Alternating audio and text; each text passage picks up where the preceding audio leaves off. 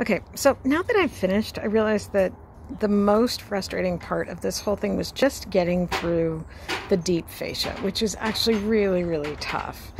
You can see here I've pulled back this muscle. Cool, right?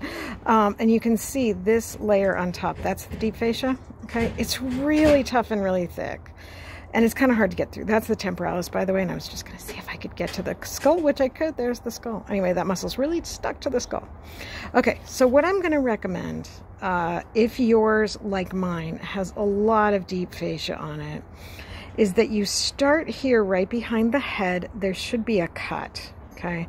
And there is this deep crease between the temporalis and this first part of the trapezius.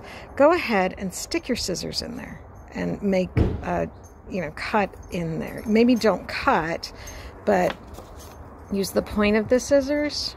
Use the point of the scissors to kind of get in there, okay? Make an opening in the fascia and then pull the fascia up. Make sure that you only got fascia, okay? Make sure you're not cutting any brown stuff, and give it a cut. And that's going to give you a place to start to get to removing that fascia, okay? And just be aware that as you pull it up, you may get muscle with it. Try not to, okay? Because you do want to separate the muscle, but it just, and then what you're going to do is just that pull, snip, pull, not snip, but pull, separate, okay? With the scissors. And then pull off these pieces of deep fascia. And that's finally going to expose these superficial muscles here, which are the ones that we're going to start with, okay? I still never quite got mine completely clean.